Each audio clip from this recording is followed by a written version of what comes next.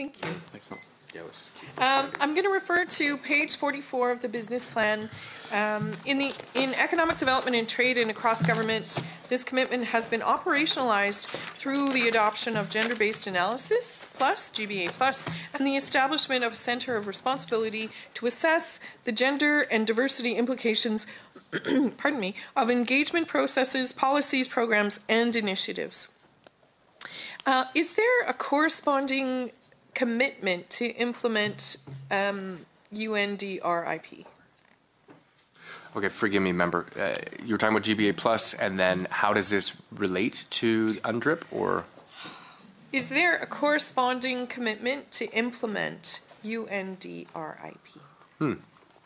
Excuse me. So Premier Notley has been very, very clear on the fact that our government is looking at. We've been doing an inventory of all of our existing programs to see how and where they fit with the goals of UNDRIP, and also looking at opportunities to enhance and to look toward meeting some of those targets. And so it's an ongoing basis or an ongoing process. I know that Minister Fian and Indigenous Relations have been working very closely with all of the ministries, similarly to the status of women, working with all departments to. Okay, so that's a yes. We're looking at ways to meet the targets of UNDRIP. There are protocol tables that each of the ministries participate in. In fact, I just sat down with the Treaty 8 table 2 weeks ago to talk to them about economic development opportunities with Indigenous communities. And so there's a number of steps that we're doing to move forward to try to meet some of the goals of UNDRIP. How many EDT staff in Alberta have received training in, sorry, I keep peeking over my glasses, in GBA Plus and in UNDRIP?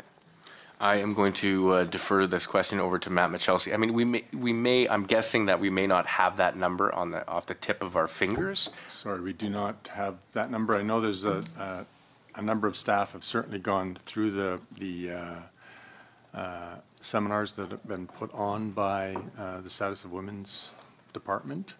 But the exact number, I'm sorry, we do not have. But on the UNDRIP implementation, the government and the public service is undertaking a 3-year program to get all staff through what's called the blanket exercise.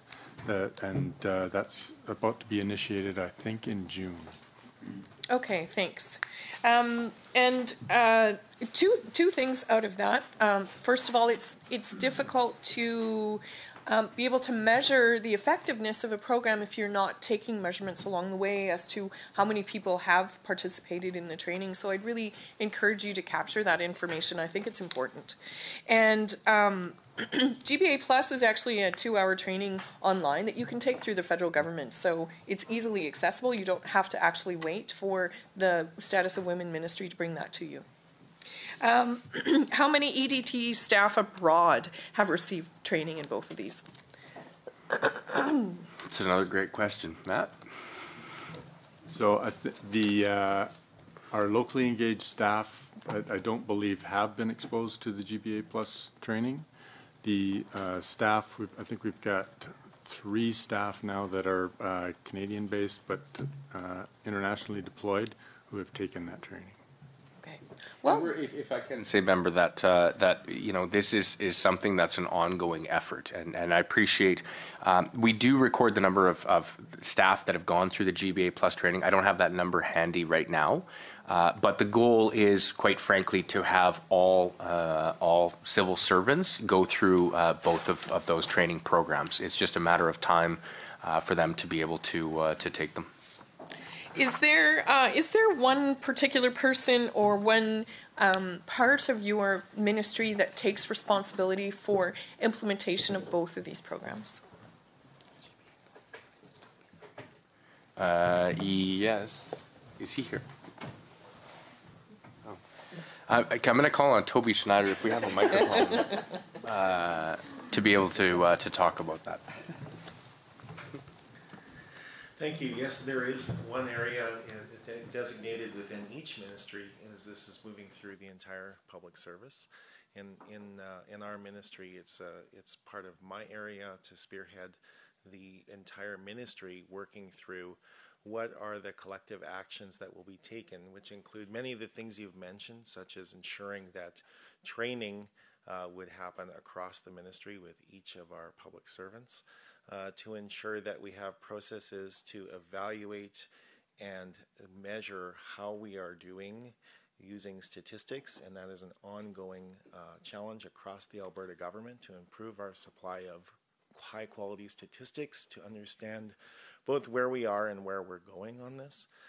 There is also the ability then built into ministries to evaluate our policy structures and to ensure that we have not entered in with any type of unconscious bias, or if there are programs that certainly we have a variety of programs that we can understand on balance how those programs are looked through a GBA plus lens. So that is a cross-ministry effort. There are people within each of the divisions, each of the 4 divisions of our ministry that are involved in that process. It's a very broad process. And could I assume that UNDRIP is similarly being evaluated and executed? Yes. Okay, thank you. Kind of along the same lines, something I know that's really important in my riding is new Canadians coming to Canada. They have professional designations and training in their country of origin. I know I notarize a lot of documents. And has economic development and trade evaluated, or are they participating in any sorts of programs to help expedite these processes? I know even within Alberta, we have a disparity between post-secondary institutions about what kind of training people receive. And I know a number of these people have a great contribution to make. I mean, diversity is certainly one of our strengths. Mm-hmm. So what is economic development and trade doing in this area to help bring professionals who are here already from other countries into our workforce in an appropriate capacity more quickly? Yeah, another great question, member. So, this is spearheaded by the Ministry of Labour. I can tell you that we do work with them. So, part I think of your question and comment is on credential recognition, which again is done jointly with the federal government, and in some cases it is the feds who have and give that designation. I agree that more can be done as far as expediting that process. The number of professionals that who may have practiced in a field in other countries is significant, and they come to Canada and to Alberta and they're unable to practice. So it is something that we provide support to labor. I mean, the other thing that we do in economic development and trade, and what I think is a fascinating statistic, are the number of new Canadians and immigrants who possess a number of skills required to be a successful entrepreneur. And so whether it's taking risk, being creative, innovative, et cetera. And so we do look at supports through economic development and trade for new Canadians or entities that work with new Canadians to be able to provide some support in the startup space. Again, Business Link is a great entity that provides support for entrepreneurs, new entrepreneurs, but also new Canadians. And so I can't tell you off the top, because going back to the credential recognition, because that is primarily labor, but we do provide support where we can as far as recognizing contributions that new Canadians make, and that the sooner that their credentials can get recognized, the sooner that that they can contribute even more on a number of fronts. Great.